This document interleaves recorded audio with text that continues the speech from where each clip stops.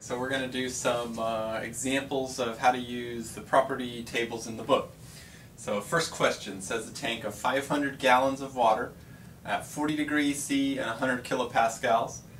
We want to know the mass of water in the tank in kilograms. So first thing in all these problems is to determine the phase. Do we have liquid, saturated mixture, superheated vapor? So the two things that define the state are 40 degrees C and 100 kilopascals. So those are our conditions, and then we'll go to the saturated table in the book and determine the phase. And so when I have temperature and pressure, I always like to start with the pressure. Go to table A5.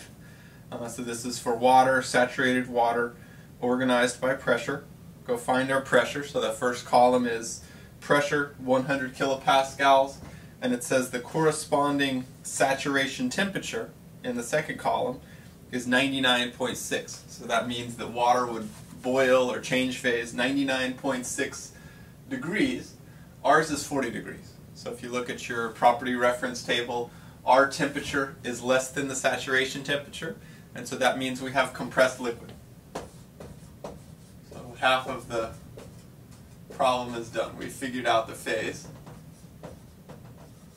And so now, go to the bottom of your property reference sheet, look at compressed liquid, and it says we're going to use what's called the incompressible approximation. We won't find compressed liquid tables in the book, at least not for this pressure, because we can make this assumption. It says our specific volume at our conditions, this, is approximately the same as that of saturated liquid, VF, at whatever temperature we're at. So there's our assumption. So we're going to say at 40 degrees and 100 kilopascals, we have basically the same specific volume as saturated liquid at saturation, at 40 degrees C. And so we're going to take VF at 40 degrees, which is, so now we need to go to the other table, table A4, the one organized by temperature, find 40 degrees. It says VF is 0.001008 meters cubed per kilogram. Okay, so now we're almost done. The question wanted the mass. So its definition of specific volume is volume over mass.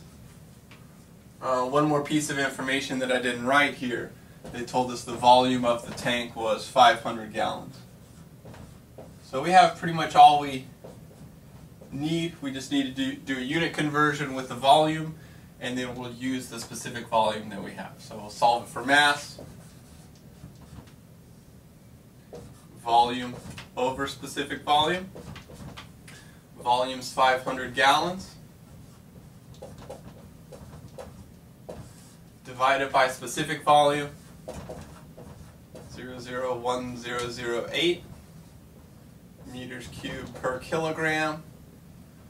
So we have two units of volume dividing by each other. So volume's going to go away, but they're not the right units. So let's just change the top into meters cubed. So we know there's 264.2 gallons is the same as 1 meter cubed. Okay, so gallons are on top and bottom. Meters cubed are on top and bottom also. And we could flip this over and bring it over here. So we'd have meters cubed on top. That would go to the bottom. Meters cubed goes away. All we're left with is kilograms would go to the top. And so we could calculate this and get some number of kilograms. I don't have a calculator here, but this is roughly 2. And 2 over 1,000, so it's close to 2,000, a little less than 2,000.